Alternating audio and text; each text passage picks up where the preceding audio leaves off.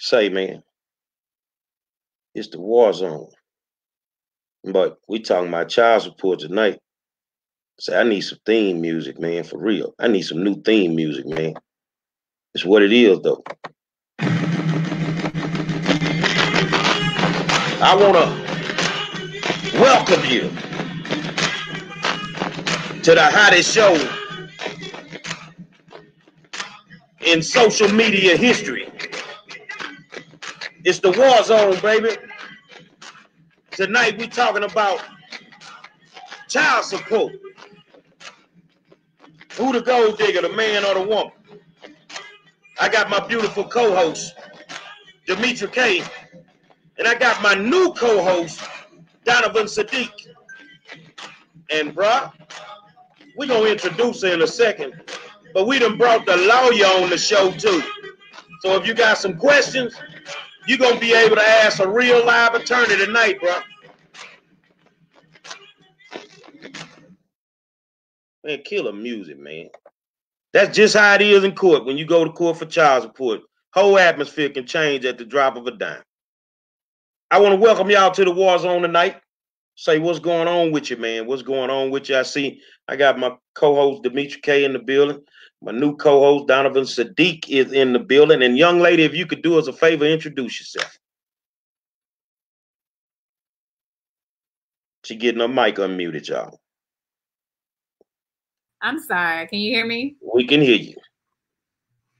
Hello, everybody. I am so excited to join this conversation about child support. My name is Brenda Duran. I am a licensed Texas attorney practicing primarily in Harris County and surrounding areas. I specialize in family law litigation. So that's divorce, child support, child custody, adoption. Anything related to the family is within my purview. So I'm happy to be here, happy to answer any questions and give you the legal opinion that's in the Texas family code so that you guys can get a better understanding of child support in Texas. So thank you so much for having me. No problem. Demetra, go in, baby. I'm a victim. Well, okay, I'm going to take the lead once again because Gary is a victim. He has been brutalized by the child support system. And so I'm going to take over this evening with asking the questions. And so for those of you guys who saw the show yesterday, it was pretty heated and it was very informational and some great things happened. Some relationships are starting to mend, and so it's a great thing. I mean, it's a good thing that we're having this discussion because people are all over the place with how they feel about child support. There's a lot of people who are for it, and there's a whole lot of people who are against it, and there's some people who are in between. And so what we're going to try to do tonight, as well as get to some of your comments. Now, I know there's a lot of them. I think we had, about 500 or so more. Easily. Last night, so obviously we're not gonna read all 500 of them, but what we're gonna, all of us are gonna try to do is get some of the questions or comments that stick out and try to address those. And so, the first comment I actually think is a pretty good statement, and so I want to get you guys' opinion with a true or false, and that is the child support system should be abolished. True or false? And Gary, let's start with you since you're the victim. Yeah, I think it needs to go. I mean, bottom line, was it created to actually help the child, or was it actually created for the state? I'm in Texas, for the state of Texas, just to make money off of it. You know, I don't support it. I don't feel that a judge understands that. You know, when you give me visitation rights, you telling me I can visit my child twice a month, but yet I need to develop a relationship with my child. So I don't like the system, and I think it needs to go. And let's have that. Well, I don't necessarily think it needs to, be abolished completely, but it does need to be revamped because it's not working to benefit families. It's really making families even more alienated from each other, and it's causing so many problems. It's putting so many people in debt.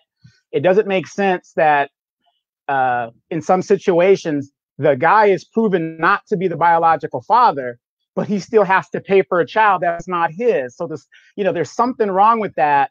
when they say it's in the best interest of the child that this guy continues to pay, even though the guy that was supposed to be the father didn't meet the minimum 30 days or whatever? Why is it that you can get off death row based on DNA, but you can't get off child support?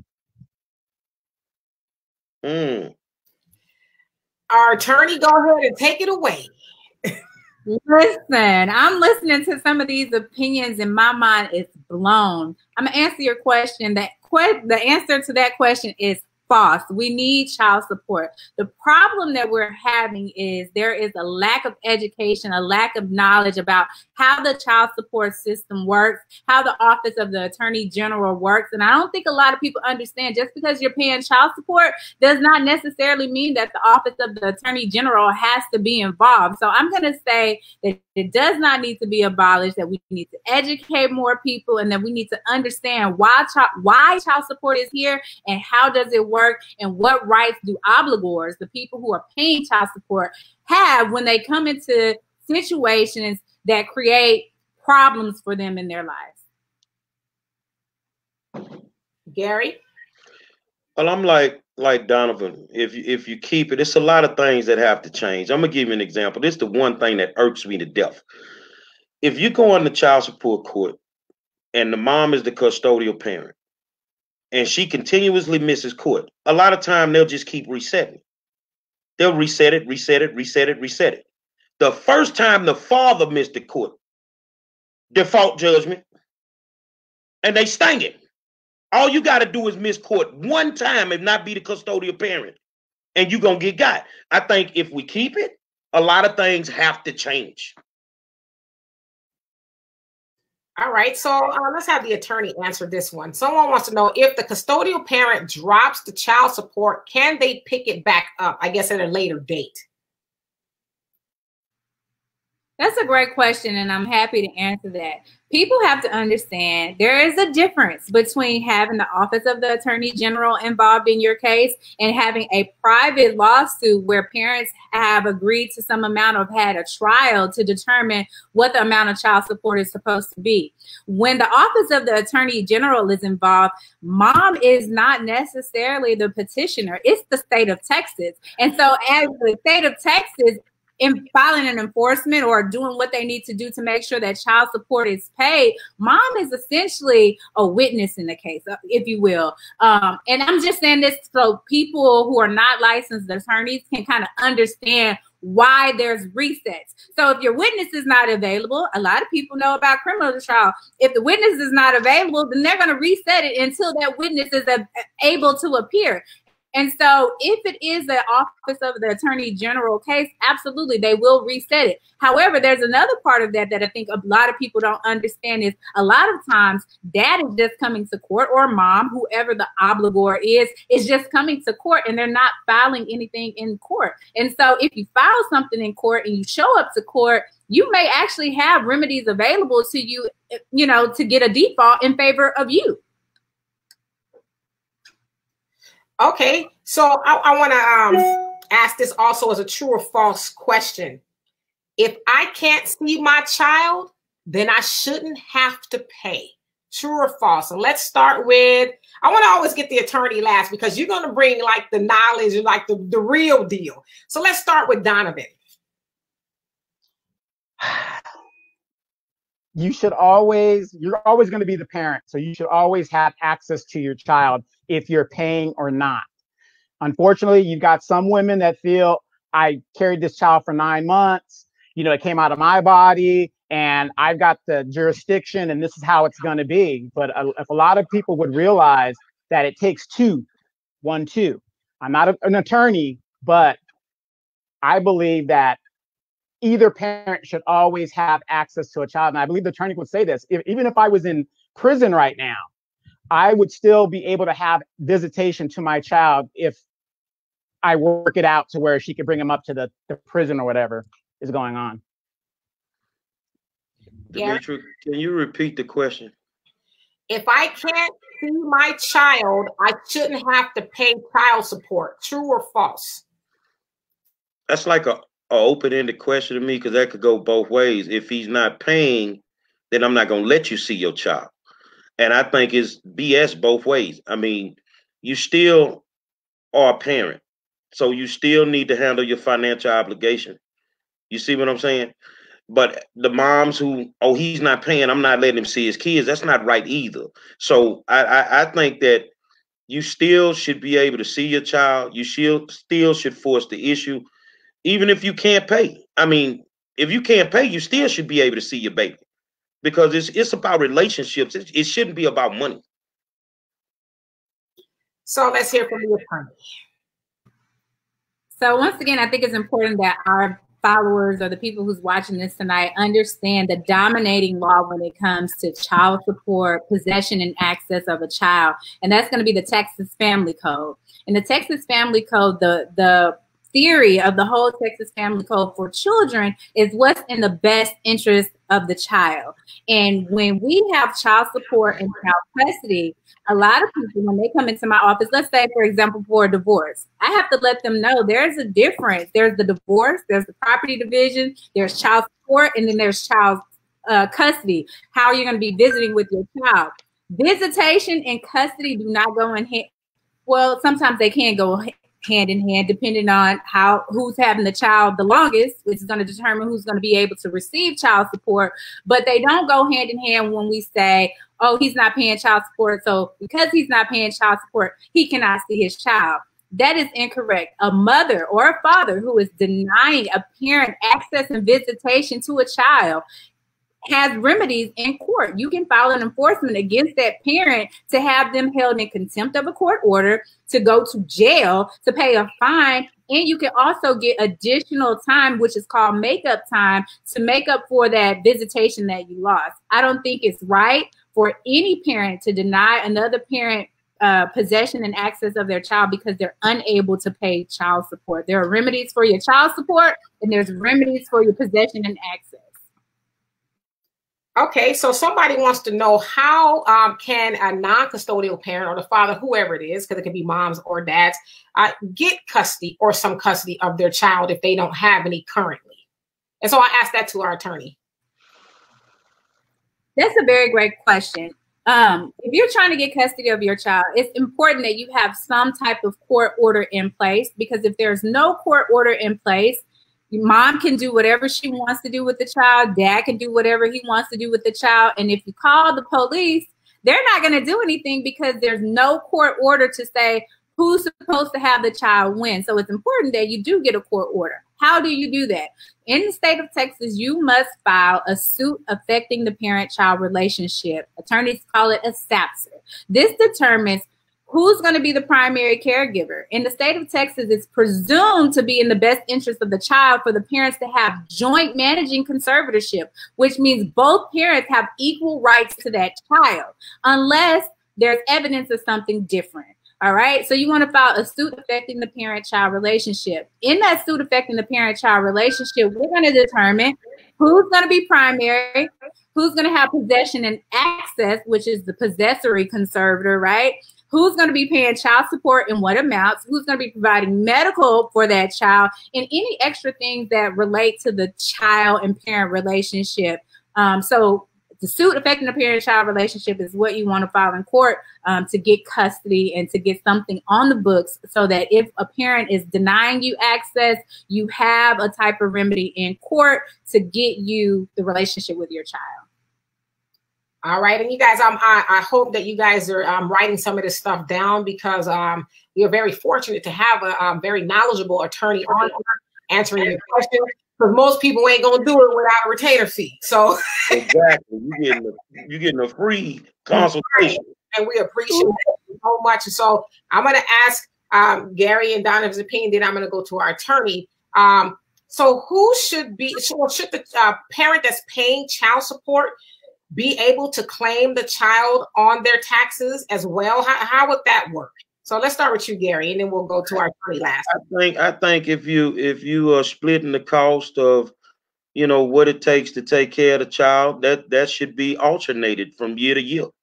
It realistically should be alternated. See, I don't have long answers for this, because tonight I'm gonna be the ghetto dude in the room, because I got a bunch of hood cats watching me. So I just think if I'm paying my child support, I'm doing what I'm supposed to do. coming through with my visitations, and especially if I'm paying what I need to pay, we should alternate, putting the child on the tax return from year to year. 1 year I got her, the next year you got her. Donovan? Yeah, in my experience, I'm with Gary. You know, it should be alternated. But in my experience, I didn't really need to file for myself. So I let her do it most of the time, which actually gave me a break. But I'm talking about the child that is not through the court system. Now, the one that's in the court system, I let her have that as well because I didn't want to deal with it. I just was doing what I had to do. You go ahead and file it. I don't want to go through the problems of just dealing with it. But I have a question for the attorney when we get around to it. So let me know. All right, now we'll get the real answer from our attorney. The real answer. So it's important to know the dominating law for credit on your tax return. So Texas law has nothing to do with who's able to claim a child on their taxes. That's governed by the federal law. And the dominating law for that is going to be the Internal Revenue Code, right? And so simply put, the Internal Revenue Code says the parent who has the child the greatest amount of time is the parent who is obligated and allowed to carry the child on their taxes. However, parents can come to an agreement where one parent takes the child 1 year and another parent takes the child another year. But this has to be an agreement with the parents. It's not going to be put into an order just because you mentioned it. It has to be an agreement because the federal law says the parent who has the child the greatest amount of time is obligated and allowed to carry the child on their tax returns. Now, I don't know if followers are able to see the link that I just posted, but I did write an article about this on my website, duranlawfirm.com, explaining what the law is and, who's supposed to be carrying the child, which goes to the new stimulus check, right? Who's going to be able to receive that? If you are in arrears, right? If you owe child support, that stimulus check, income tax, any personal injury settlements is going to be intercepted and applied towards your arrears. So, yeah, that the federal government has a huge hand in, what's going to happen with your taxes. All right, and we'll keep the question to you. So someone wants to know, where should a parent who doesn't have custody and their child is in a different state, where should they go about filing for custody? So should it be in their state or the state that the child actually lives in? So there's a uniform family code that helps us understand where certain filings need to be made.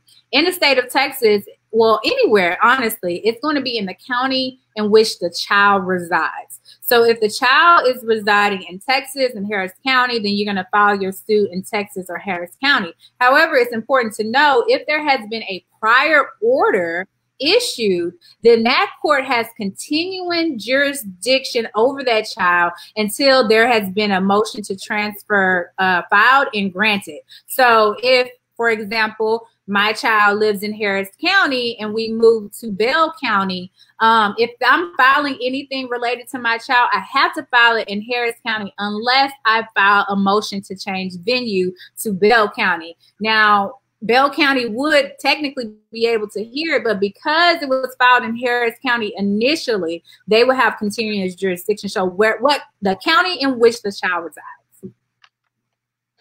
Okay, so I have another question, and this happens to people a lot, and I want all of your opinions.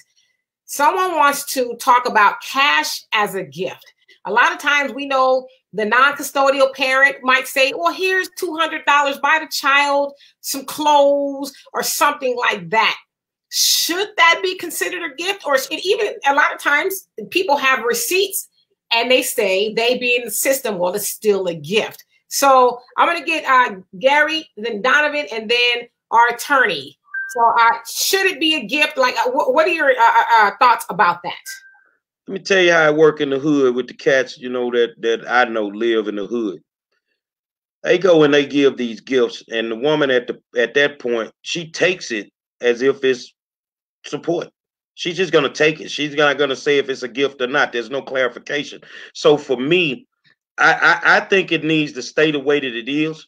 You know, just pay your money to them people and be done with it, because, you know, giving gifts is not gonna, you know, help you in the long run, because when you go to court, they're not looking at none of them gifts.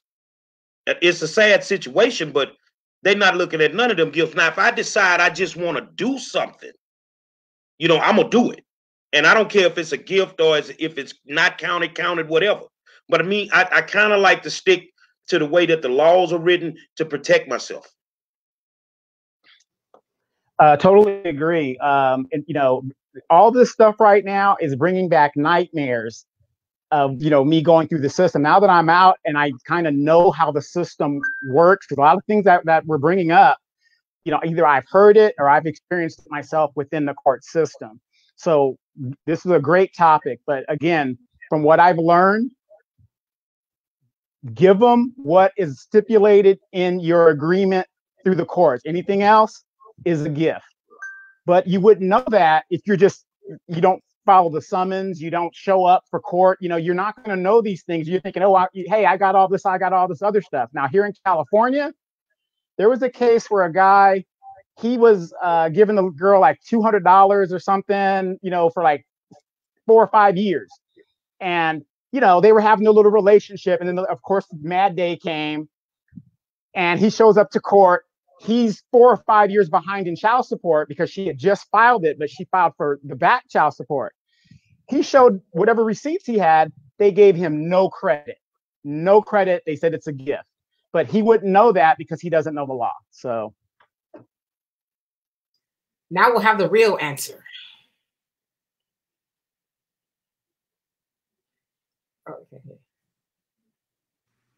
Okay, can you hear me? Perfect.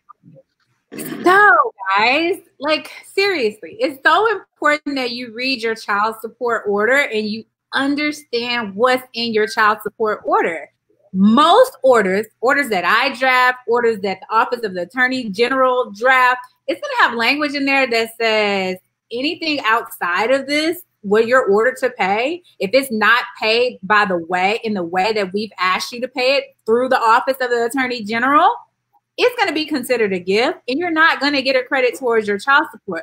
So I always advise my client, if you want to give extra money, perfectly fine. Pay it directly through the Office of the Attorney General, so that's counted towards your child support that you owe. So if one time you get into a bind, you're not able to pay child support, you have money that you've actually been paying into your child support account and you don't run into these issues. But never, never, never give a mom money in lieu of child support unless you're really willing to just give that money to her, because you're absolutely correct. It is going to be considered a gift. Now, I tried to pull the language up to share on my screen, but I don't want to do that and mess up anything. But if you read your order, it says it in there. Anything outside of this is going to be considered a gift, and gifts are not going to be counted towards child support. Now, if you don't have an order and you're giving money, it's very important that you keep those receipts, because when we talk about retroactive child support, in the state of Texas, we can go back 4 years, okay? We can go back. It is considered to be in the best interest of the child to go back 4 years from the time that you were not taking care of your child. So if you have receipts and you have Cash App log or Zelle log or something like that to say, no, actually, I've been giving her money for my child, then you will get credit in the state of Texas. I'm not licensed in California, so I can't speak to California law, but in the state of Texas, if you're providing actual care and support for the child and you're able to evidence that in court, you will get credit for it. All right. So again, I hope you all are taking notes. And so someone, and I'm going to try to paraphrase it because I read it, it was long, but basically sounds like he says he's $30,000 behind in child support. He hasn't been able to make regular payments due to being sick or taking care of sick parents, and just a whole host of things. Life happens, right? And so he's also not able to see his child. So he wants to know, what can he do? The mom is not working with them in regards to the, what do you call it, arrears and all of that. So what can he do? Or if anything, what can he do?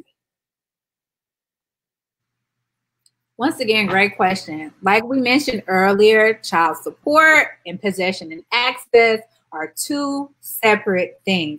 I hate when moms try to use that as a way to manipulate dads and try to use that to not allow them to see their children. Because honestly and truly, what you're doing is creating a wedge between dad and the child, right? So if that is happening to you, you can file a motion for enforcement in court so that you're able to see your child. Once again, mom could be on the hook for contempt, which is, if a contempt is found, she can go to jail. She can get a fine, and she can pay your attorney fee. Then you can get makeup time for the days that you missed. Now, if you are in arrears, and you can't afford your child support at this time, you need to file a modification of your child support so that it reflects what you're making now. A lot of times people 2 years ago, you were working a really good job. During COVID-19, I told all my clients, if you're not working anymore, if you're getting less hours, tell me and we're going to file a modification, right? Because child support goes on what you're making, not what you were making or what you have, could make later on down the line. Is what you're making right now. So I would advise that person to file a motion for enforcement and file a modification so that he can get his child support reduced and address those arrears so that he can get a monthly amount that he's paying towards his arrears so that it's not so damning when he goes to court. All right. And I want to also say to you guys, this advice is free. I mean, it is just like, you can't get better advice. Okay. So if you're having some issues, please reach out to her and, her business and have her represent you. Of course, you want to pay her. Reach out to her. So, okay. And I'll keep the questioning with you, attorney. So someone said that their payments are done. The child is grown, but the case is still active. What does that mean exactly? And how can they close it, I guess? The case is probably still active because this person has arrears that have not been paid up.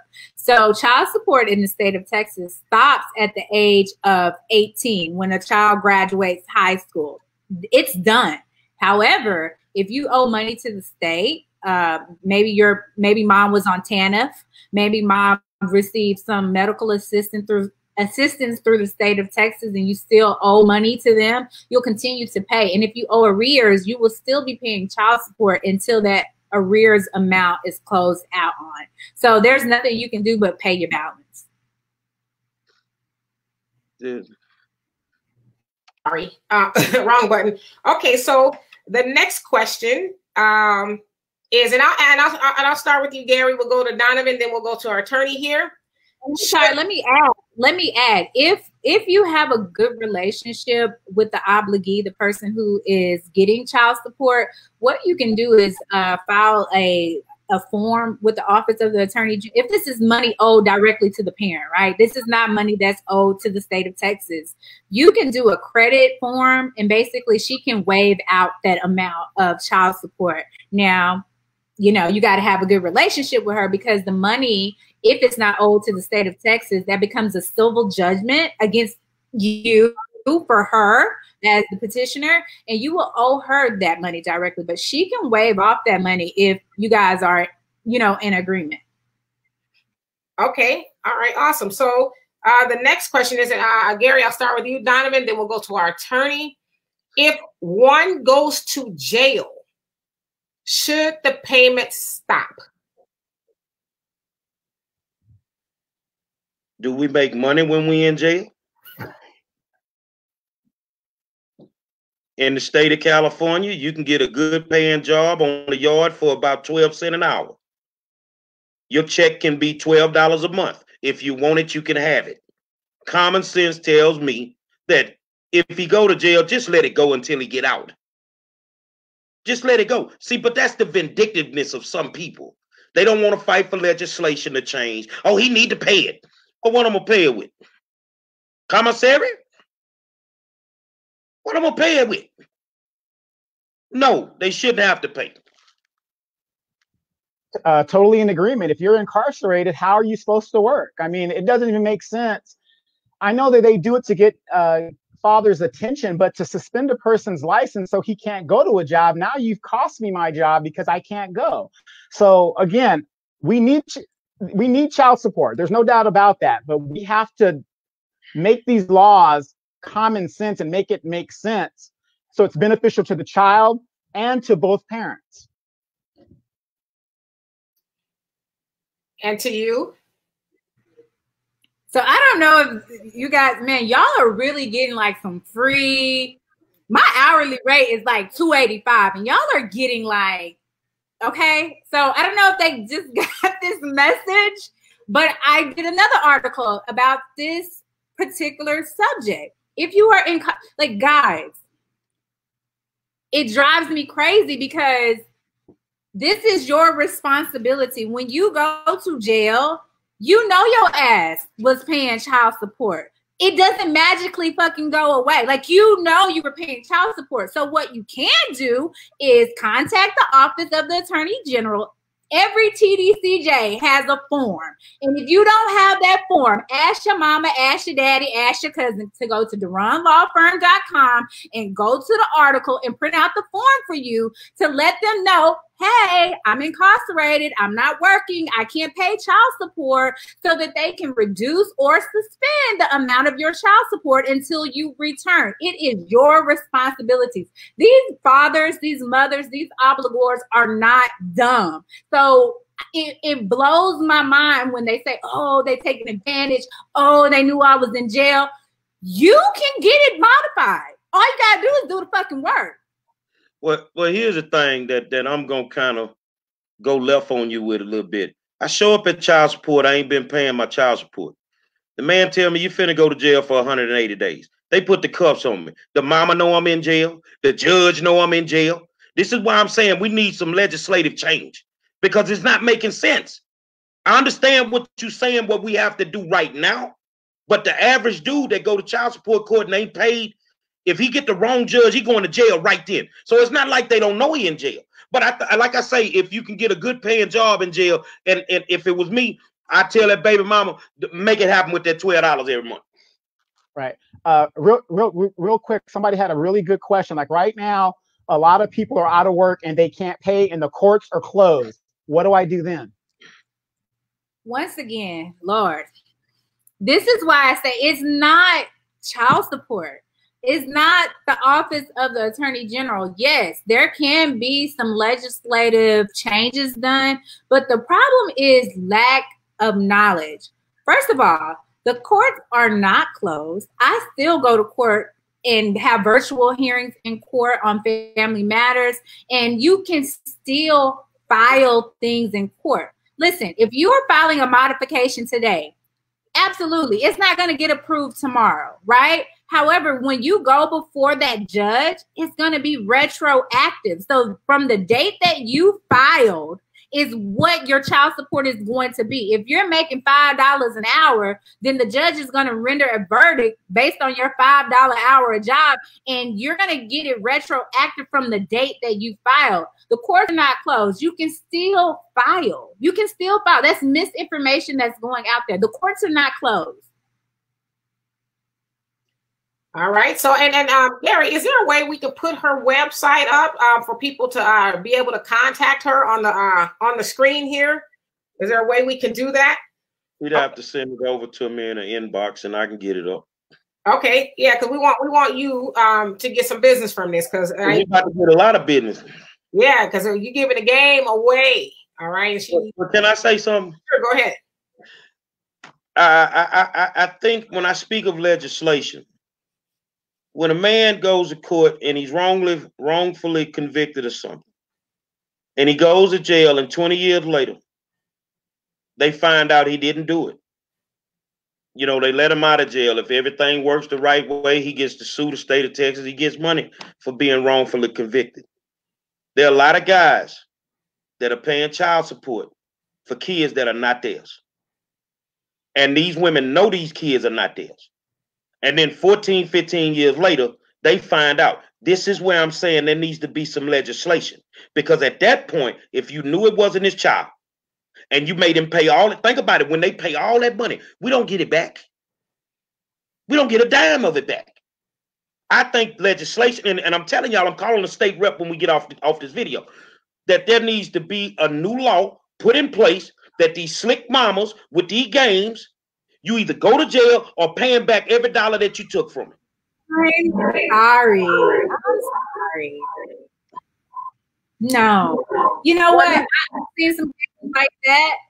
And let me tell you, you as a father, you have a right to get a DNA test before you sign a birth certificate, before you sign an acknowledgement of paternity. You have a right at any point to file, if you have any question in your mind, to file, to get a DNA test and request a paternity test. So, I mean, yes, we have moms out there who are vindictive and just nasty. And there are those situations where it's really messed up.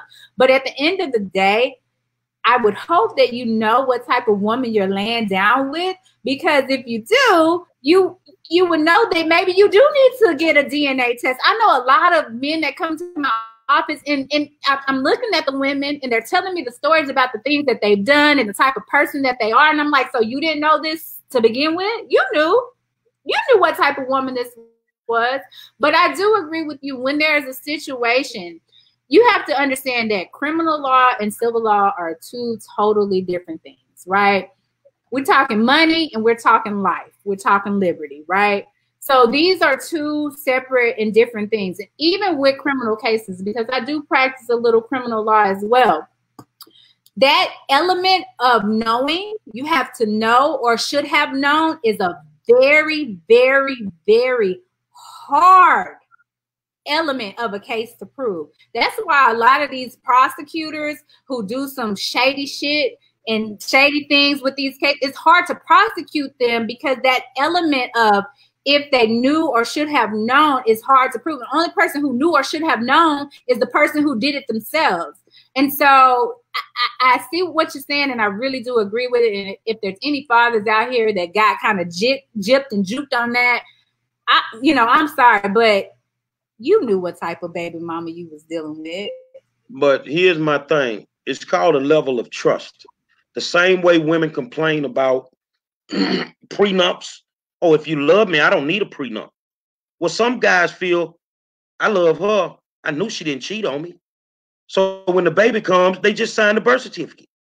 So my problem with it is there are some people, because they have that gullible dude that believes that that's his child, knowing he's not going to sign it, know that that child is not for him.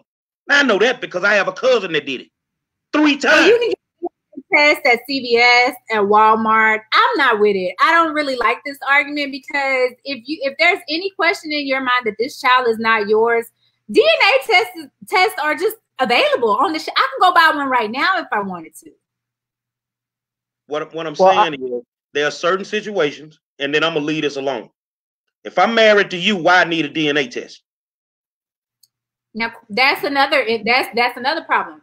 In the state of Texas, if you and I are married, you are presumed to be the father unless a DNA test says otherwise. So that is, something that's in the law that's kind of shady. I mean, but not really, because if I'm married to you, there's no thought that I'm cheating on you. We are a union, we're an institution. And so that should be your child. I have a case that I'm dealing with right now. I'm representing dad, but mom was married at the time of conception with his child, and we had to get dad to sign off on an AOP, acknowledgement of paternity, because he's not the father. But because the law says if you and I are married, any child born during that marriage, you are the presumed father. So, but there's also ways around it. There's a presumed father and an acknowledged father, and then an adjudicated father, which means there has been some type of filing in court. We've had a court order DNA test, and we know that you are the father. Presumed is just based on law. You and I are married, and so we're going to presume that you are the father. And then we have those acknowledged fathers. Acknowledged paternity is those fathers who just sign off on birth certificates just because they feel like, they are the father. But if you're not married, for the young guys, if you are not, my legal advice, if you are not married, I don't care who it upsets. If you are not married, or even if you are married, if you're dealing with a shady wife, if you are not married, for sure, DNA test before signing off on anything. Period. The end. I don't care. I don't you know, if it pisses them off, so what? DNA test before signing off on anything, because the situation that you speak on is very, very common. Okay, well, let me ask you this question real quick. Let me just say this real quick, 10 seconds.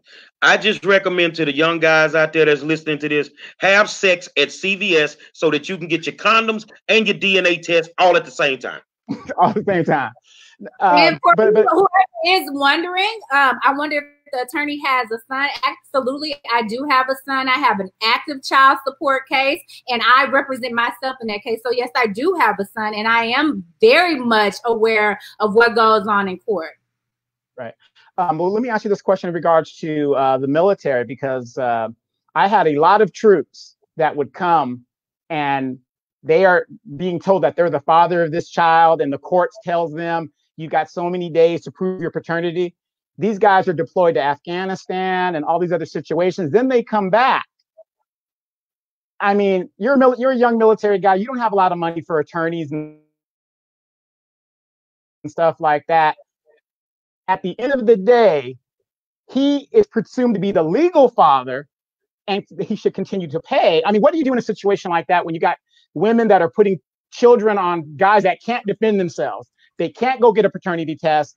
They can't walk into court because it was even in the news during the initial Gulf War. This guy was in a sub, and court in Michigan ordered him to be there within 2 weeks.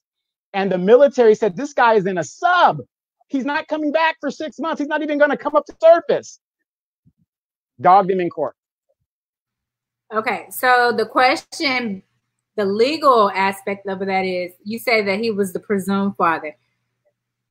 You have to be specific in your terminology, because for me as an attorney, presumed father means that he was married to this woman.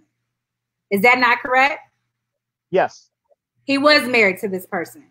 Mm-hmm. So if you're married to this person, unless there's a petition for divorce or something, child support in the state of Texas, child support orders go away when you're married. They don't exist. And so I don't understand how he was paying. Like, that doesn't happen in the state of Texas. Well, what I'm saying is, somebody, if you and I had a child, right, and then I put you on child support, and 2 years later we get married, guess what happens to that child support order? Gone. It no longer exists. Okay. Now there's another thing that people need to understand, and this is Michigan that you're speaking of. I'm speaking of Texas. We protect our service members. There's a Service Member Act. No order can be signed while someone is on active duty, period. If they're not there and we know that they're military, or it comes back that they were in military, guess what? That order is void. It does not exist anymore. So I don't know what's going on in Michigan, but in the state of Texas, that does not happen. And if it does happen, there's a remedy for that if they can prove that they were on active duty. Well, let me ask a question from the hood, because I'm getting the inboxes too. Well, what about the slick mama that's living in the house with the man, no EDL, file child support on him just so they can get the free services from the state? That happened to my brother-in-law for 20 years. I told him, you crazy, because ain't no way I'm going to pay child support for some kids I'm living in the house with just so she could get Medicaid. Well, you have to ask what type of baby mama you have and what type of father you're dealing with, right? Because that was a thought. Well, I mean, there you go. I mean, I can't answer that. See, man, I'm talking about this legislation, man. I'm going to Austin. I'm finna fight for some of these dudes, man. Because this go on every day. Our mothers. They want the food stamps, the welfare. But they can't get it because you got this dude in the house and you put him on child support knowing he live in the house with the kids. Let's keep it real, Gary, because I appreciate that comment. And I want everyone to know, you're seeing this nice licensed attorney now, but I'm from the hood too. Okay. We cut from the same cloth. Been there, done that, and was on TANF, temporary assistance for needy families. Been there, right? When you file that application, there is a requirement that the father is placed on child support. Why is that? Because that says if you are depending on the state to take care of you, why are you not depending on the father to take care of your children? So I don't feel like there's a problem with that. If you are asking if you are asking the state to help you and the father is not helping you, where's the disconnect? There's a problem with that. We know why they do it. So I'm gonna wow, that was I think we were asked the wrong question. All right, so we might be getting into some deeper waters here. Really quick from all of you, true or false? It is disrespectful to ask for a DNA test. Hell no. No. No. I saw somebody make that comment, so I just wanted to, I kind of felt like everybody was saying no. If you're not with a 24/7, get a DNA test. As a mother, let me tell you this. As a mother, so I got pregnant at 17. And there was a question from the father of my child, like, I'm just get a DNA test. It hurt to have that asked to me because you know what type of woman you are. You're like, how dare you? Like, I know what type of woman I am. However, at the end of the day, there's no question in my mind who my son belongs to. So if you don't have anything to worry about, then that should be, it shouldn't be a problem for you. But if you're a shady, vindictive thought out here doing all this extra stuff, then I can see how it would be disrespectful. Mm-hmm. You know, it hurts to have someone ask you that, but it's not necessarily disrespectful. And the people who take it as disrespectful are probably people who you want to get a DNA test from. Well, Alana says, y'all know darn well that's disrespectful. Gary Monroe says, I'm a disrespectful. Good in. All right, so let's move it along here. Okay. So Mos Def, one of the best rappers on the planet. I love me some Mos Def, but that's neither here or there. Mm-hmm. He actually moved to South Africa for a while because he said the child support system in America is just, it's crap for fathers. Because he said every time he got a new movie role or an album came out, the hits, baby mamas took him back to court and wanted more money. So my question is, how, and I'll ask our attorney first, how do modifications work? And how are they supposed to work? And is it fair? And I asked, so fellas, I'm going to ask you guys that question. So keep that in mind. Is it fair every time you get a raise, or it could be the mom too? Is it fair every time you get a raise that she should be able to haul you back in court? And so how does a modification work? Listen, Gary, I know you hate to hear it, but in the state of Texas, for child support, we are the best state to be put on child support in. You know why? There is a cap in the state of Texas on how much child support a person can get.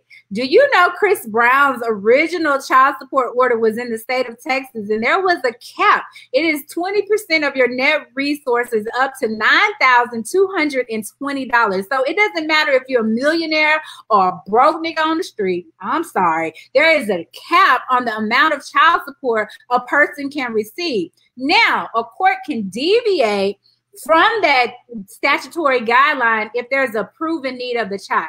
So say, for instance, let's take Chris Brown or Mos Def or whomever, and this child requires to be flown out, to go see their parent. They require private schooling. They require security when they're out. Those are additional expenses that a normal child would not have. And so the court can deviate a little bit from that statutory guideline. But in the state of Texas, the most you'll pay is $1,920 unless there's some proven needs beyond what is considered to be in the best interest of a child. So I hate when people say, oh, baby mama's getting rich off of child support. It's not that serious. Can't nobody get rich off of $1,920. My rent alone is that much. Donovan? Well, I should have moved to Texas a long time ago because California ain't having it. California ain't having it. California, if you want to get rich, take your baby and move to California. Ain't no caps. Yeah, because I'm gonna tell you, every time I got a promotion, so did she. And I mean, it really, it doesn't give you incentive to continue working or continue to do what you got to do. So, I don't think it's fair. But like I said, I live in California, so it is what it is. If I had known that Texas was like that, I would have set up residency when I retired over there. Gary? I don't really, me, when it comes to taxes, I'm on a 1099. And I'm only make what I make. So if you're looking to get rich off me, you're wasting your time. You came in the door getting the, you're going to go out the door getting the, and my pocket's going to stay the same. Oh my God. Go ahead. Well, let me just add to that. Once again, the Texas Family Code, because someone asked about modifications, right? So the Texas Family Code basically says the only way that you can get an increase or a decrease in child support is if the statutory guideline or whatever method you're using to calculate child support. For me in my office, it would be, the statutory guidelines, 20% of the net resources. So you can get a modification if that amount changes by 20% or $100. So if you get a decrease, if you calculate your child support and it decreases or increases by 20% or $100, you can get a modification on child support. All right, so let's go to the issue of alienation of affection.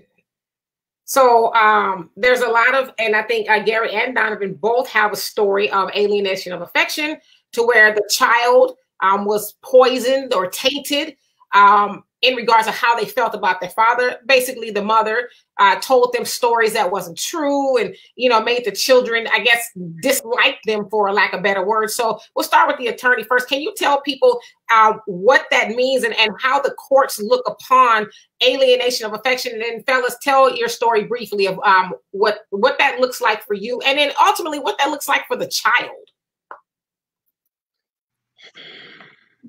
Alienation is a big thing in child custody cases, not necessarily child support.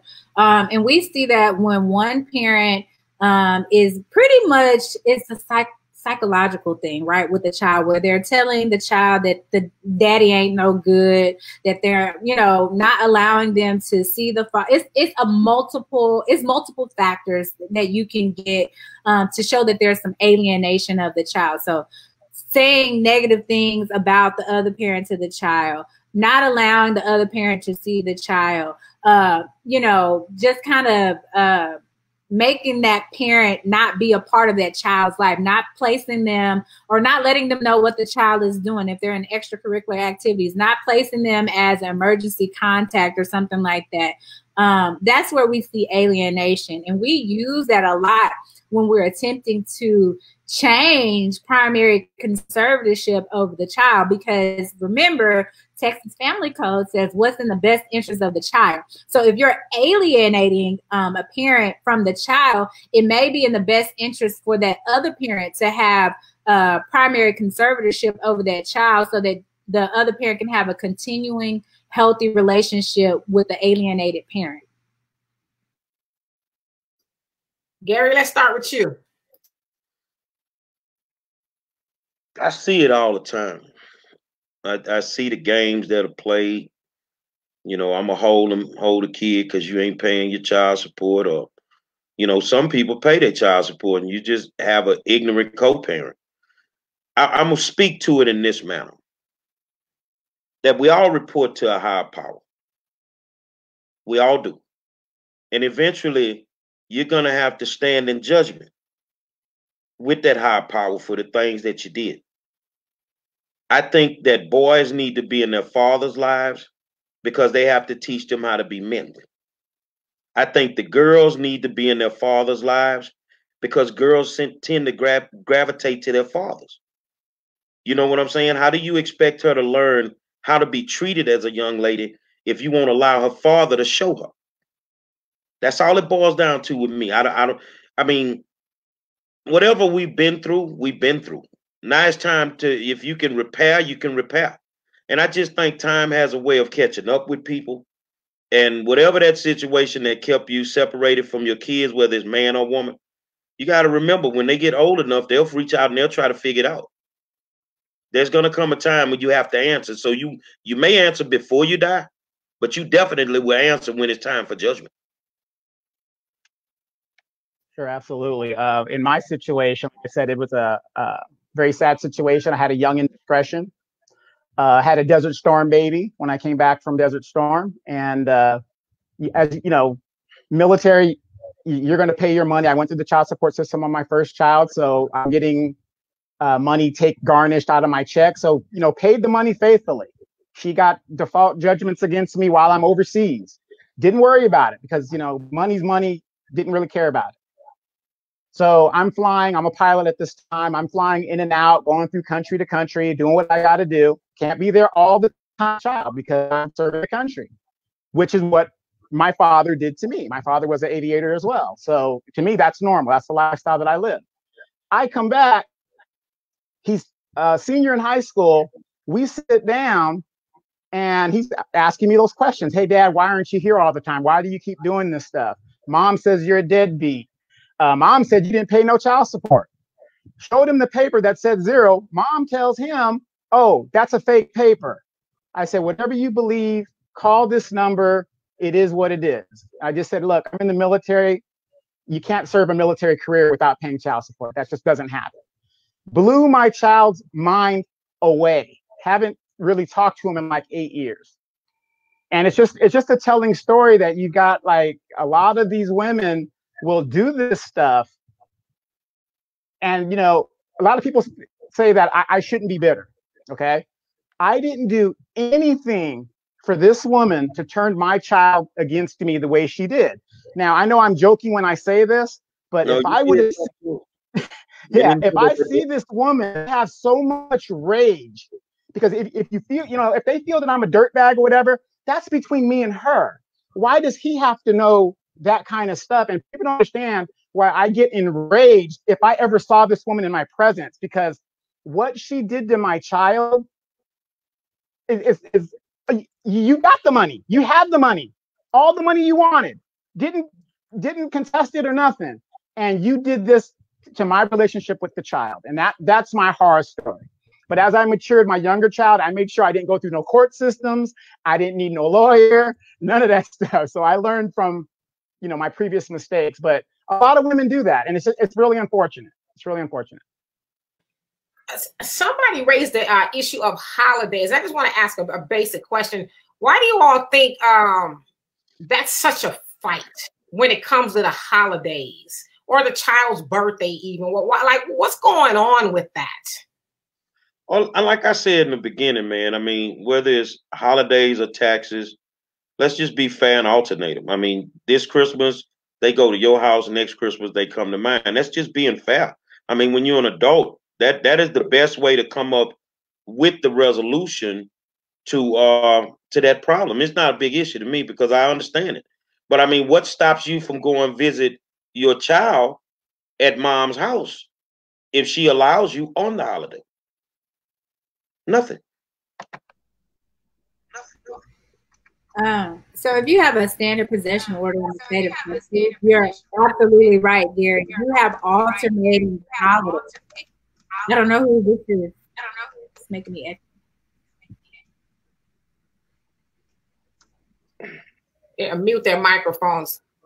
Okay. Okay. Yeah, that's better.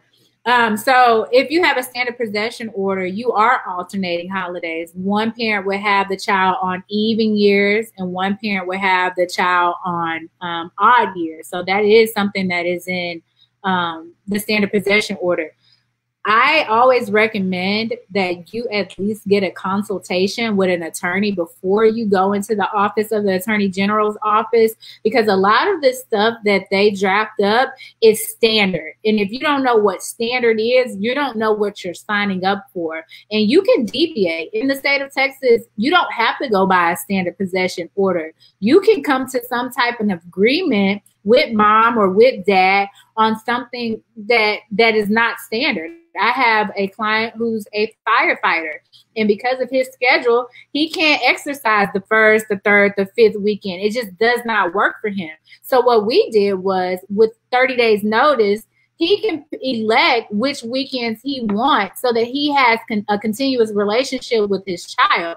If holidays or if birthdays are a problem, you just need to sit down and think of what is fair. What is in the best interest of the child? Because it's not fair for one parent to always have this child on a particular holiday. It's not fair for one parent to have this child every birthday, every time it's their birthday. It's not fair. It's not in the best interest of the child. It doesn't help to create a continuing healthy relationship with the other parent. And so if that is an issue, at least get a consultation with an attorney so they can give you ideas on how to handle yourself with the office of the Attorney General, so that they can formulate a customized order that works best for your family.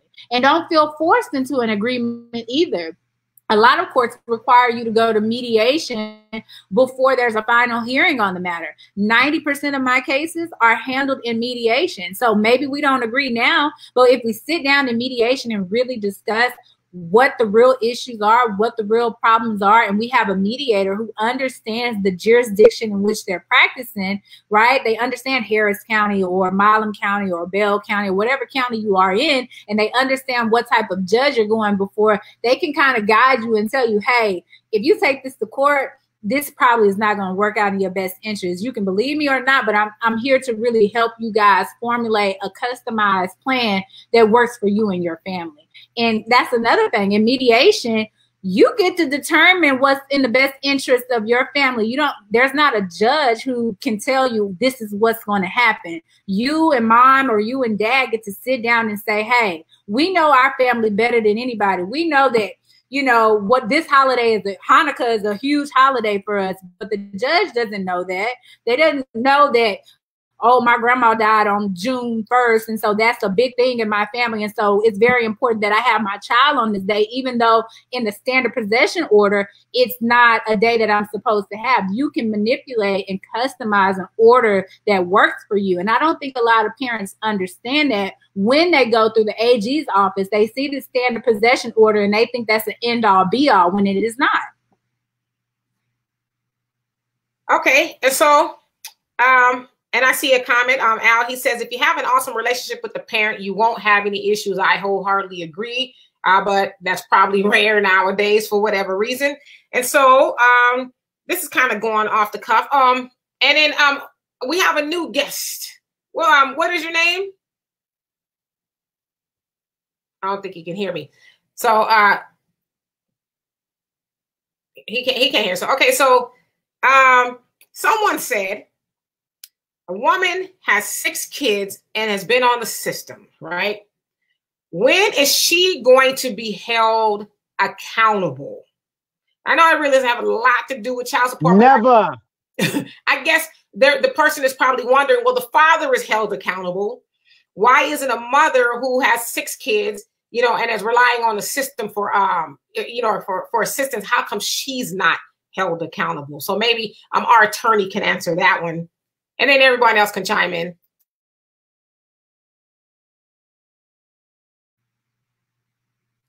I don't know why that's a question. I don't understand the purpose of that question. She has a right, a constitutional right to have as many kids as she can have. And those fathers who are impregnating her have an obligation and a duty to take care of their children. So the question can be, why is a man continuously having sex with a woman who has multiple kids if he doesn't want to be responsible for those children? I don't understand that question. I don't know why that's a question. I'll tell you what, if I see a woman that has like multiple baby dads, I run the other way. I mean, that's a red flag. That's a red. All right, and Gary, what is our new guest name? Okay, we can't hear you.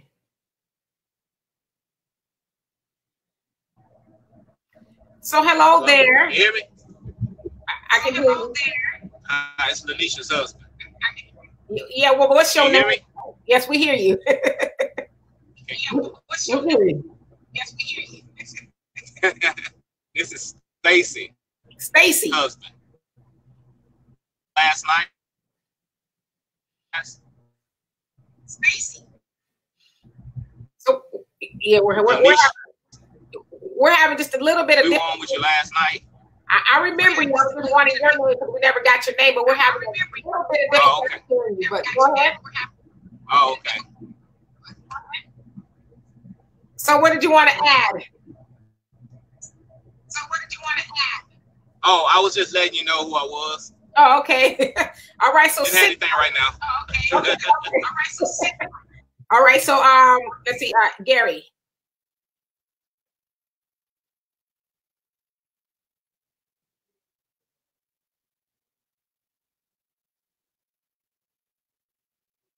We can't hear you. I'm gonna step up for the ladies right now. Which one of y'all big mamas didn't have 12, 13 kids? What's so wrong with a woman having a bunch of kids? See, let me tell you what I do. When I walk through the door, because look like every wife I've had kids already. When I walked through the door, they became my kids, and I didn't care how many was in the house.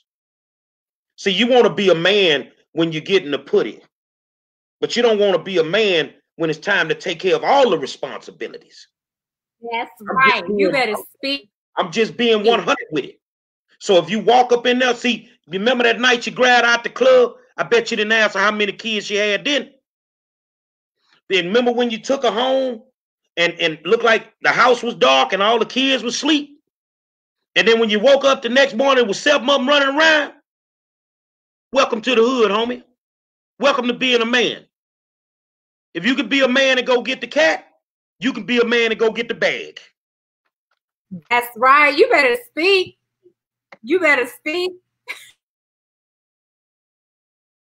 And then what about these men who have multiple baby mamas, who have 6 and 7 and 8 kids? What about them? Why isn't the system holding them responsible? So that is just a messed up question.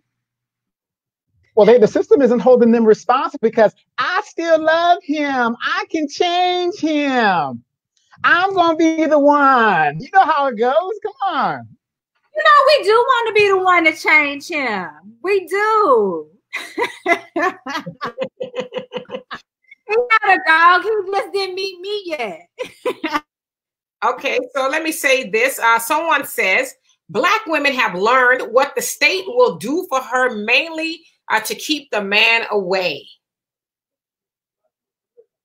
Let me tell you, listen, there's judges watching this live right now on my stream. And I can tell you, when I go to court defending a father, judges are waiting for fathers to step up and assert their parental rights. The problem that we're having is men do not know what their rights are. They have this idea that the system is out to get me, that this system is, you know, just for moms, and it's a losing battle for me. But the fathers who assert their rights, they look very good in court. And, you know, not look very good in court, but they get the results that they want, because you have to fight for your children, period. If you're going into court and you're not liking what you see, then you need to get an attorney, or you need to figure out a way to fight for what you want, because judges are waiting for fathers to step up. They love to see fathers stepping up for their children. They want to see it. But don't you think that the stigma, especially for when it comes to Black men in courts, that's one of the main reasons we don't like to go to court, because of the way the system criminally keeps us from going to family court and dealing with what we have? Absolutely. I had to do a simple name change for my boyfriend. He's a doctor, right? He's a doctor, but when he was younger, he got in some trouble, right? And so when we went into court, we had to do a prove up, and he was just like very tense and tight because of the not the stigma, the experience that the Black man has in the criminal justice system. Now, I said that he's a doctor, not to boast or brag, but to tell you that there's a real problem with how Black men see the justice system, whether it's criminal or civil. But what I want men to know today is the civil system is totally different from the criminal justice system. It is not the same. It is just two totally different ball games. All right. So we're going to address the question, or the comment rather, on the screen. And Alana says, why does it specifically have to be Black women? A lot of y'all men sound hurt. Now, maybe not all of y'all on the panel, but some in the comment section. So how do y'all want to address that? And I'll go to the... Well, let me address that real quick. And I can only speak for myself. We're specifically addressing Black women because that's all I ever date. So I can't speak on anything else. So that's speaking for me. So that's my answer to that question. Like I said last night, I've never dated outside of my race. I was never attracted to anything except Black women. Now, I will say this. Let me tell you, whether you know it or not, Alana, you know what it feels like when a father has never taken his daughter to a father-daughter dance? You know what it's like when a father has never seen his child take their first steps? Do you know what it's like when a father has not walked his baby into the first day of school? It's a lot that goes on. It's a lot of hurt that has been issued out. And that goes both ways, because it could be the woman in the place of the father. So there are people that are just, they go through child support and the issues of it, and it's a game. But to some people, it's really not. So yes, some fathers are hurt. Some fathers are hurt. To not be able to interact with your child because this adult has a problem with you, because you don't want to be with them anymore. That's not right. It's just not right. Stacy, what do you have to add to that?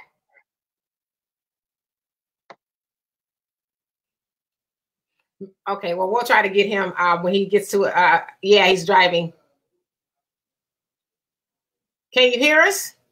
We have to come back to you when you get a more of a stable connection. Okay, we have to come back to you when you get a more of a stable connection. Yeah, that's what I'm trying to do. Yeah, hold on 1 second. Okay, well, we'll come right back to you. Let me see here. I'm trying to see if there's more questions on here. Okay. Let me see here. I'm trying to see if there's... So go ahead. Okay. Well, we'll come back to him. Okay, so let me ask this in general. It doesn't have to be a man or a woman. Like, at what point does a person come to an understanding?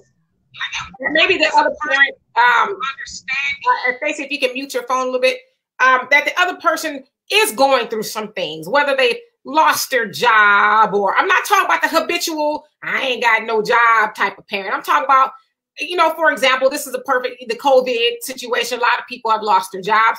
At what point do we show some compassion and say, okay, you know what? Right now I'm doing okay.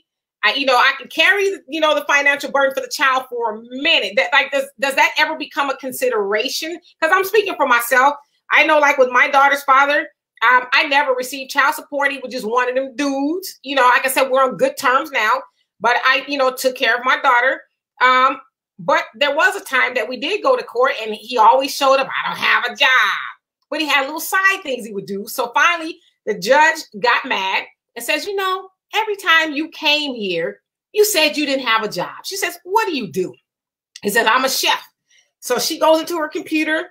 She goes, okay, per my calculation. Now, this is a long time ago. She says, you can at least pay $15 an hour. So she looked at what I made and looked at what he made. And she says, now, because he took me back and I had owed him. I never paid it because he never enforced it. I wasn't going to give it to him anyway because I was taking care of my child. But she says, now you owe her. And he blew up. I don't have a job. She says, I'm tired of you saying that you don't have a job, but you could have a job. So, but So I was that type of parent for a while that said, okay, I know he doesn't have it. And, if I put him in a system, it's going to cause him some hardship.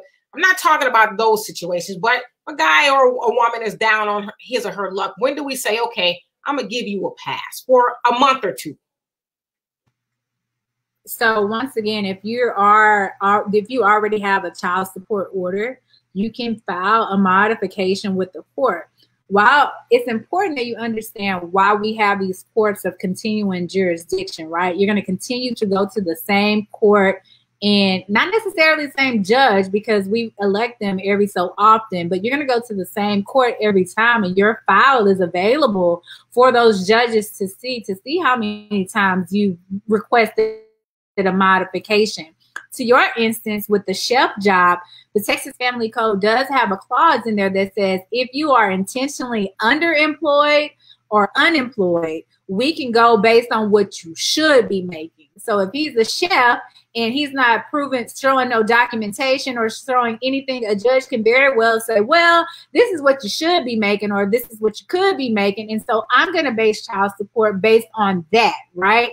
However, if you are going on hard times and this is something that's not often for you, file the modification in court. Have your case heard before a judge. And, I believe a judge will show you sympathy. But at the end of the day, if you have to go to a judge, you have to go to a judge, but you can't get a modification. A mom cannot modify a custody order, right? If think of criminally, because a lot of African-American people know how the criminal justice system works, right? Think about a protective order. If the judge says there's a no contact order, you do not contact this person, right? That person, that victim cannot say, oh, yeah, you can come by me, because if a police officer comes and you're in contact with that person, guess what? You're going to jail because that's violation of a court order. So when you're thinking of these things, I want you to think of that custody order. Child support order, and mom cannot say, oh, you know what, this month don't pay, because at the end of the day, you're still going to occur arrears, and at any point she can come back in and file an enforcement against you. So anytime there's a change in employment or circumstances, file a modification, get a ruling from a judge or get an order from a judge, because you guys can agree, but there still has to be an order signed off by the judge. That's a good point. I didn't even think of that. Even though the mom says don't pay, it's still going to be building up. So that's a good point. So somebody says, and I'll leave this with the attorney to question. The child support system is making money off of having people tied up into the child support system. So true or false? True, but think of it this way. Attorneys who work for the Office of Attorney General, they have a salary, right? Right? And so my hourly rate, I'll tell you, is $285. It's a reasonable rate for me. But think about those attorneys who are filing those enforcements on behalf of the custodial parent, who are, the Office of the Attorney General is doing the accounting, making sure that, he's paid up, he's doing what he's supposed to do. You're not doing that. You don't file the enforcement, because if you do, you're going to go to a private attorney, which I'm much more expensive than what the Office of the Attorney General is. So yes, they're making money, but it's not a substantial amount of money where it's like, oh my God, we're paying these Office of Attorney General, we're paying these assistant AGs millions and millions of dollars. They don't make that much. They don't make that much money. So what you're paying is, a price to help you with your case. Now you can come to me and you can pay that money to me, and we don't have to go through the Office of the Attorney General's office. We can have a court order where it says, hey, you pay her directly on the first of the month. And if, we can do it that way, but you are going to the Office of the Attorney General. So yeah, that's going to be something that you have to pay. Yeah. And remember, it's not just for the mom, because we are honing in on child support, but the Office of the Attorney General does the possession and access order too. And so fathers, they're doing a service for you to ensure that you're getting access and possession of your child. So it's not just a one-way street. Okay, Demetra fell off. She'll come back in. I just think that it's a tough situation nowadays in some areas dealing with this. And right now, Donovan, I would say, because I'm looking at some comments, especially Lori Justice Mitchell's been making since we started. And the money this, the money that, for me, I'm gonna tell you straight up, because I'm straight out the hood. You keep your kid shouting. Mm-hmm. You can keep your kid shouting, because I don't want to deal with you. If it's a headache before we even get off into it, I know it's gonna be a headache when the kid comes. And I don't have time to be trying to raise a child through my pocketbook. I don't have time for that. And that's the way that a lot, and you know what, I'm gonna give the women credit. What I can't say is the ghetto women. I can't say it's the suburban woman. But some of these women nowadays don't get it. You're destroying the relationship with the child, and you don't know that's what you're doing because you're the custodial parent. You just think you're controlling everything. But what about the fathers? What about the fathers who are not exercising their possession and access, who are not fighting for their rights to their children? They're messing up their relationship with their children too, because at the end of the day, as a parent, a child is expensive. I don't care what nobody say. For the longest, until my son started going through his puberty and stuff, I stayed in a 1-bedroom apartment.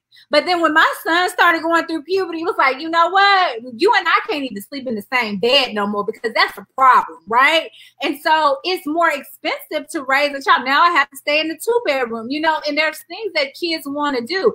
Extracurricular activities, taking them to and from these extracurricular activities, making sure they have tutoring. If your child is not with their father, I don't care what nobody say, therapy is essential for a child who is being raised without their parent, whether that's mother or father, because at the end of the day, when they get older, they're going to have to deal with those issues. So it's very expensive to raise a child outside of, period, not even in a marriage, but it's expensive to raise a child. But we're talking about child support, the money aspect of it all. But we can flip it and talk about fathers who, just because they have to pay child support, and in the state of Texas, is really not that much, because we have caps, right?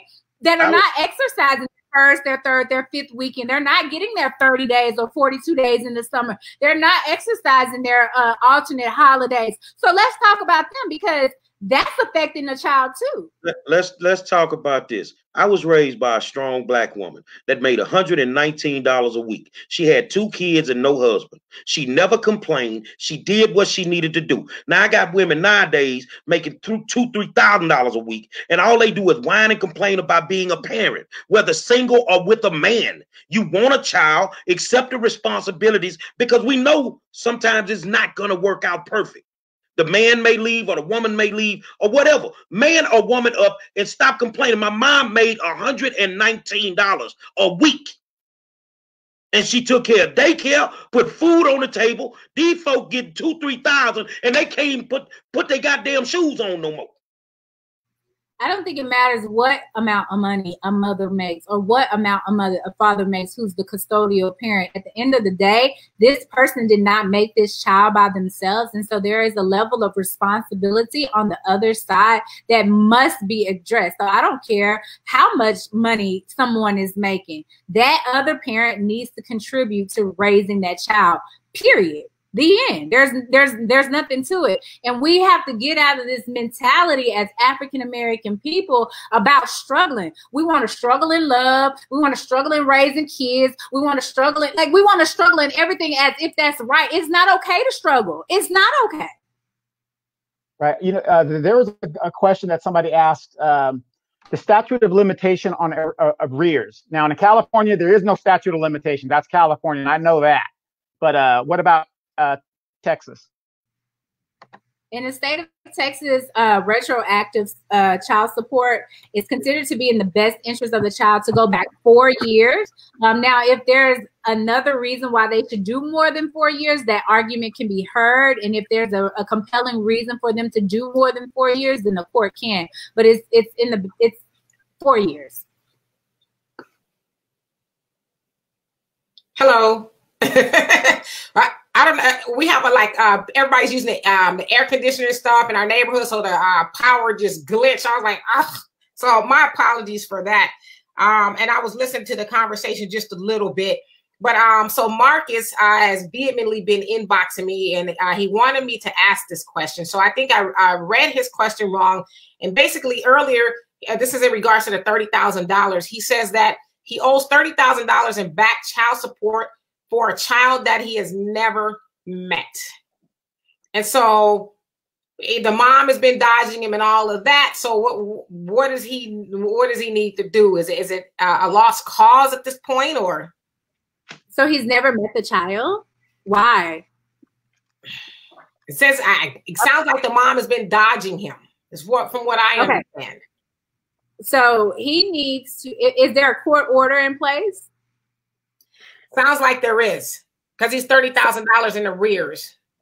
So what I would do is I would file an enforcement in the county in which the case was first, wherever the child support order came out of, file a motion for enforcement so that he can actually see this. But the child is 18 now, right? The child is 14. So he said he's been paying on and off, but not consistently. I guess that's why he's accrued to $30,000. The obligation doesn't stop because you did not see the child. There's remedies in place for you to see your child. So if you care, if you want to see your child, file a motion for enforcement so that you can see your child, so that you could possibly, if there's, you can place geographical restrictions on them. If she's dodging you, you can bring that up to the court and say, hey, this woman has been dodging me. I think it's in the best interest of this child to put geographical restrictions so that I can have a continuous relationship with my child. I don't have to worry about her dodging me in the future. And you can get makeup time for all the time that you were unable to see your child. So it's up to you if you want to see your child. It's not up to her. It's up to you. If you want to do it, file the enforcement. Okay, so I see that we have Lanisha and Stacy on. What did you guys want to add to the conversation? Because we've been here for about an hour and a half now. What did you guys want to add? I think they're frozen again. So when you guys become unfrozen, then we'll hear from you. So I'm trying to get to some of these other comments because I know that people had a lot to say. And then it's a hot topic. It's a hot topic. I can see. Let me see. I had a question on here. So someone asked sort of a fun, maybe not so fun question. What if someone hits the lotto? How would they go about those? Is that move to Argentina? Run. Run. Yes. How does that work with the lotto? We went half on the paper. We ain't went half on the ticket. Right. All right. So the Texas Family Code says any income, right? Your net resources are any income. So if that's lottery, if that's certain level of sometimes disability, if you're getting tips, if you're getting bonuses, all that is going to be considered in determining the amount of child support you're supposed to pay. So maybe your child support increases for the year of 2020 because you hit the lottery, but maybe next year it decreases if you file the modification like you're supposed to because you no longer have that money. So why don't you hit the lotto, and as soon as you know that ticket is good and you got that money, call them people, and I want to pay off all my child support. And they're your money, and I'm gone. Now it come out in the paper. Gary Monroe won the lottery, and you is paid, and I don't have to deal with you. Right. Yeah, but isn't there always a lot of cases where like pro athletes, especially NBA players, they usually file once they're out of the league or that it's a normal. Well, I do have the privilege of representing some athletes. There's an echo. Yeah, it needs to be muted. People need to.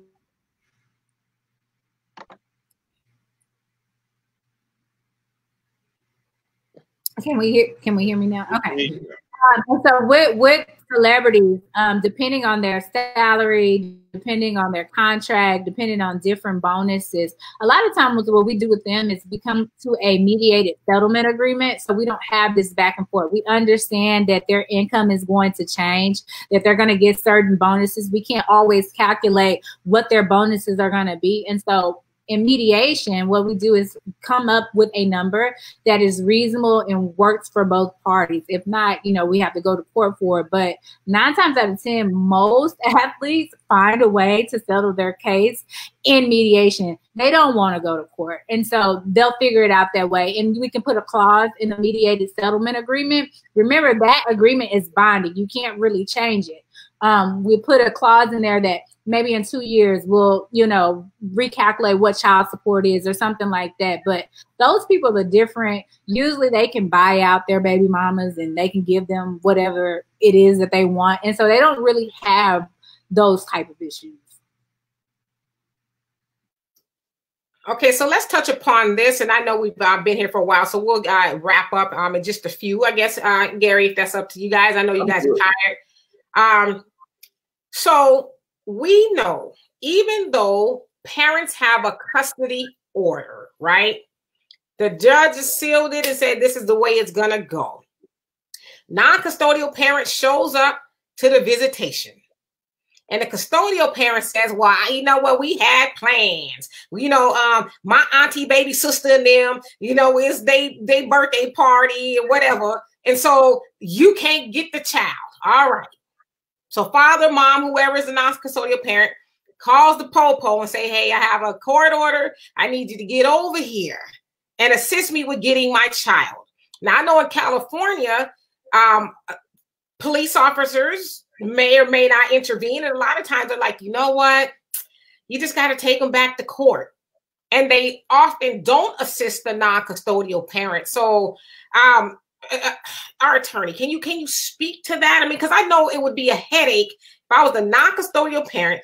Every time I showed up to pick my child up, the other parent is giving me, a whole bunch of excuses to why I can't get my child. And it's costly to continue to go back to court, especially if you have a good job to modify. So what's your best advice?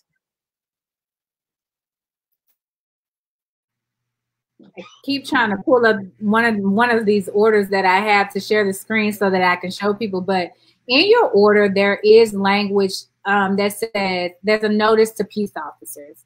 In that notice, it says a peace officer may use any force reasonably necessary to enforce the order within that paper, right? So number one is, if you're dealing with that type of parent, make sure that you have a certified copy of your order with you at all times. Sometimes police officers will help. Sometimes they will. If you have the proper documentation, they will help. They will assist you. They will, make sure that they use reasonable force to get you your child. Sometimes they won't. Sometimes they won't get involved. If it's one of those situations where they're not getting involved, then you do want to contact an attorney.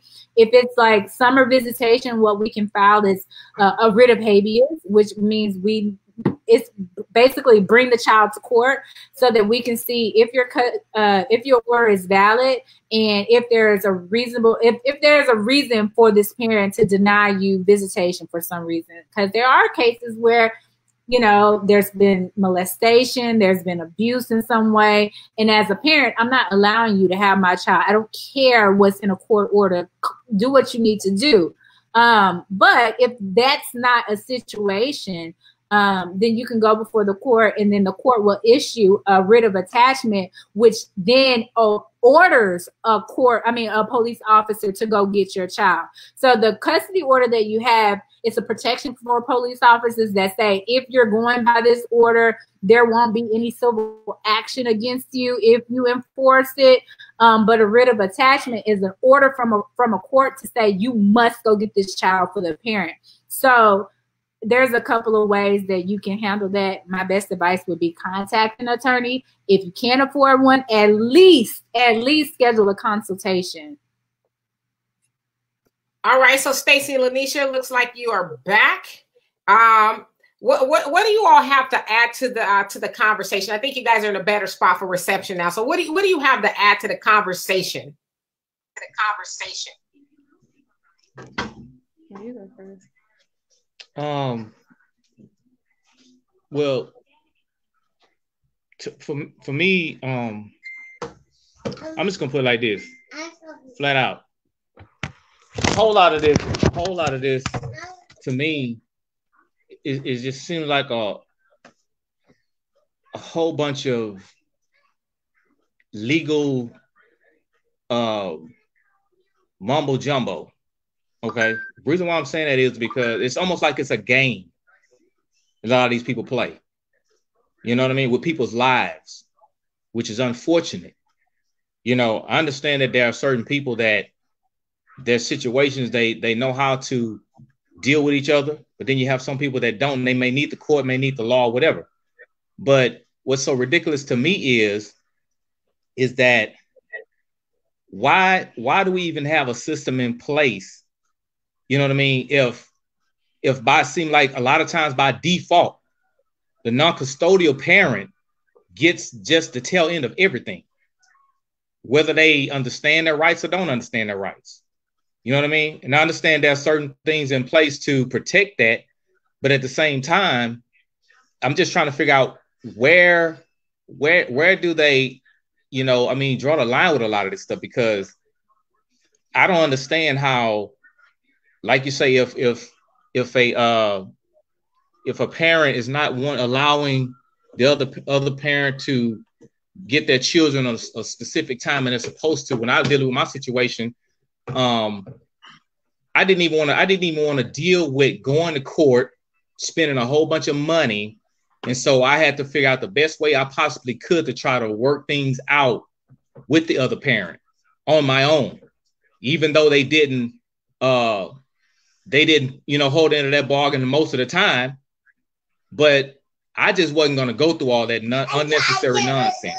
And I always thought about this also was the fact that, okay, why is it almost seems like, I could be wrong, why does it seem like to me it's always by default that most of the time it's either the mother ends up with the children, as if to say that the father is not well equipped enough to take care of a child, when there are a lot of great fathers that can do the job.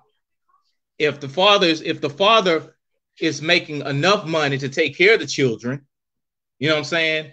And if the mother does not have the means, why not let the child just live with the father? But I understand every situation is different. I get that. But it seems like to me, by default, whether it's a divorce, whether it's whatever, the children end up with the mother. And sometimes vice versa. It could be that the mother is probably capable and well capable of taking care of the children, but they may give them to the father for whatever reason. But for the most part, it's always the mother get the children, not the father. And you have some great fathers that are willing and able, and they can do it. But like I said before, they get the tail end of the stick. I don't understand that. Why is the system set up that way? Well, it may not be. I don't know. I'm just saying. I don't understand. I don't get it. I don't get it. So this is what we're going to do. We're going to allow the attorney who has been so gracious. And can you guys mute your phone? He has been so gracious and I mean just super helpful and answering all these questions. We're going to allow her to address that. And then also want you to address ultimately what should people do to avoid child support, right? And then please give the people your information, because I saw a couple of people on here say that they needed to contact you. So give them all your information in order for them to do that. So we're going to allow our attorney to have the last words. All right. So I'm just to slide this Cash App to y'all, okay? So if any of this information has been helpful to you in any way, if I answer any of your questions, Cash App Brenda's My Lawyer, BRENDAS My Lawyer, okay? And you can find me on Instagram at Brenda's My Lawyer. And when you go there, you can see all my information on how to contact me, how to schedule a consultation. I think his question is... Do me a favor, type that in the comment section so people can see it. And Gary, maybe can you pin it so people can see that? Yeah. I don't think I can. I can send it to a private chat to you guys. You see it, Gary? Hold on. What is your Cash App, sweetheart? Brenda's my lawyer, BRENDAS.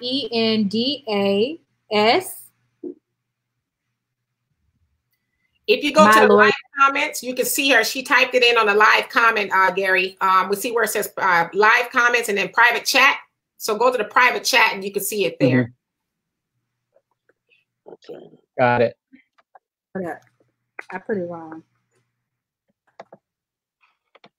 You got it? I can't. And Brenda's. But I'm gonna go ahead and just kind of bounce off of this individual's comment. Let me tell you, the fathers who get default judgments are one, who don't take child custody or child support hearings seriously, or two, they don't fight for their children. You do not have to agree to anything unless a judge has ordered it. So if you're not comfortable, the number one thing that I see is the standard possession order, right? The first, the third, the fifth weekend, 30 days in the summer, alternating holidays. In Texas, we have also an expanded possession. So if you're in close proximity and you have a good relationship with your child, you can do a standard possession order with elections, meaning you get your child overnight on Thursdays instead of from 6 to 8. Like, you get expanded time with your child. But a lot of people don't know their rights. They don't know what they can get. They don't understand. There's this stigma that the system is against them. But let me tell you, my clients and the people who come through my office, they're fighting for their children. And so they get so much more than the standard possession order. He made a comment about mothers always getting primary custody. That's not right. I hate to talk about my losses, but I recently lost a case with mom, who was the primary caregiver, to dad, who wanted custody of his child. And it wasn't anything that we did wrong, but the standard is what's in the best interest of the children. Are you in a stable environment? What is your work schedule like? Who is the child most connected to, and who has the child been living with for most of the time? How are they doing in school? Do they have any disabilities? Like, there are several factors that go into who's going to be the primary caregiver. But let me tell you, if there's an AG case and I file for child support and you don't contest custody, then that's on you. That's on you. That's not the system. That's you not knowing. And I tell people all the time, yes, getting an attorney is expensive. Even my clients, when they come to me with a custody case, I tell them this: custody cases are my most expensive cases. And two, this is going to be very draining and very long. I have a custody case that I've been on for 2 years. We still haven't made a determination on who's going to be the primary caregiver. But if you are willing to fight for your child, there's no money, there's no time, there's no anything that's going to stop you from getting what you want, right?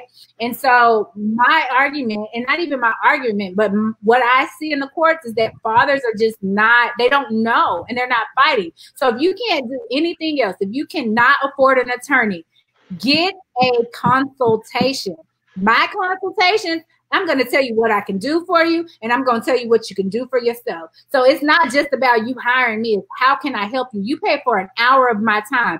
Any question that you have, any issue that you have, I'm going to help you address it. And when you leave my office, you're going to have some type of strategy on how you can handle it. Now, you're not an attorney, so you might mess up doing it, but I'm going to tell you what you need to do. But a lot of fathers don't do that. They go to these AG courts by themselves, and they don't fight. Yeah, I'm just going to say this real quick. I can tell you guys this, especially the fathers out there, because I went through it just like everybody else went through it. The same laws they use against you, you could use those exact same laws for your benefit. So that's the best advice that I can give you. All right. And so in closing, how can one avoid child support court ultimately? You can. So the AG's office does not have to be a part of your order. You can have an order that does not even mention anything with the Attorney General's office, so long as mom or dad, for let's say the children have not received TANF, they've not received governmental medical assistance in any way. You can avoid the AG's office totally by getting some type of agreement and paper and saying, you know what, we don't need the AG's office to account for how much money you've been paying for child support. We don't need them to file enforcement if you don't pay. If you don't pay, I'll file enforcement through my private attorney. But you don't have to involve the Attorney General's office. You don't. You can file your SAPSER and you guys can go to mediation and agree to an amount. It doesn't have to be based on statutory guidelines. If I say, hey, Gary, you know what? I know that you, whatever, pay $100. We can agree to don't pay nothing. I can agree for you to not pay anything. I can agree for whatever it is that I want. And we can draft an order that says what we want it to say, and we don't have to involve the AG's office. But child support is going to be the only way to not have to pay child support is if the parent who has primary custody says, I don't want your child support.